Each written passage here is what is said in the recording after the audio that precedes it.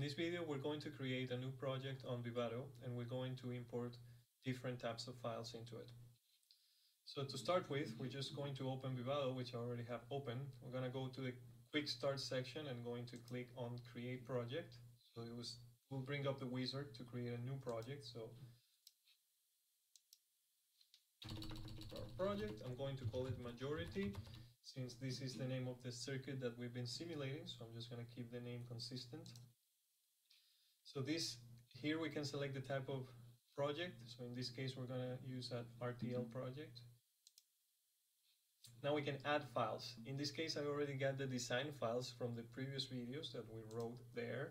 So I can just import all of them. I'm going to import this one. I'm going to take all of them except for the test bench, and we'll see why in a moment. So I'm just going to click OK. Just make sure that the language is the appropriate one right here. So I'm going to click next. Next is going to add the constraint. So this is optional, but I already got a constraint file prepared for this. So I'm going to add it here.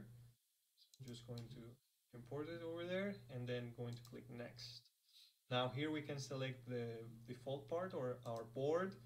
In this case, this is the name of the board I'm using.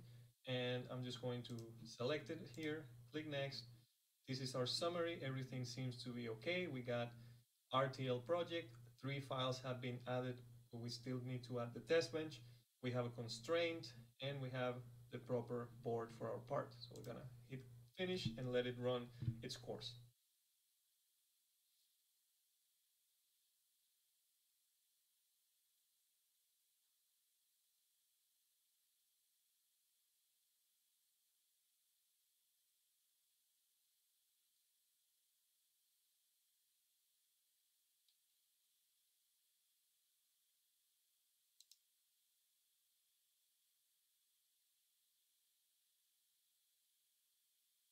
Once a project has been created, all the sources and all the files will appear under the sources manager here, under the project manager. So I'm gonna click here so we can expand that and see it better. So here we can see all of our files. This is the entire directory that contains all of our project files. Here we can see the constraint file that we added, and here are all of our different entities that are declaring different files in our project, and these are different files that exist under the design sources. So what we see here as majority is actually the top level unit. This is why we see the symbol over here. Now in this case we already have our design files, but we haven't added our test bench. So in order to add a new file to our existing project, just going to click on the plus sign, and in this case we can add a new file. 3 types of files. So we can add a constraint, a design, or a simulation source. So in this case, a test bench is a simulation source. So we're going to do that. And then since we already have it, I'm going to add it, although we could create a new one if we wanted to go from scratch. I already have my test bench over here, so I'm just going to click OK. Then finish that, let it update, because it's going to analyze the entire directory, come up with a new hierarchy for the entities, and then we can continue. And there we go. Now we have under the simulation sources, our top entity is our majority test bench, our design sources is our majority. And if we want, in this case, because we already got our project completely set up, we can go ahead and run a simulation. Now, depending on which step of our flow we will be able to access some of these options later. However, for now, we can only run a behavioral simulation.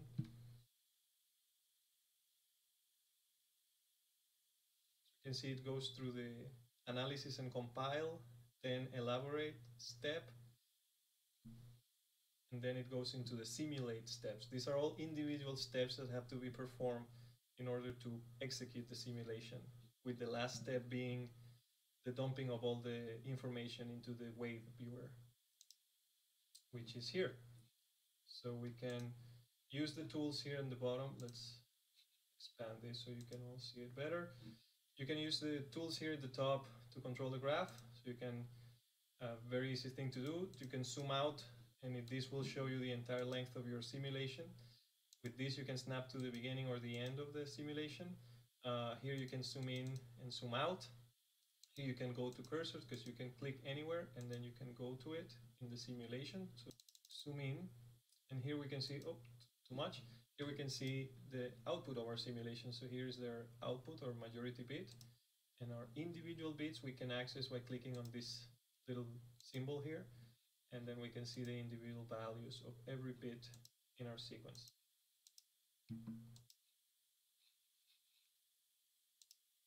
And that's it. In this case, we could continue on with the other steps of our workflow, but we will leave that for another video.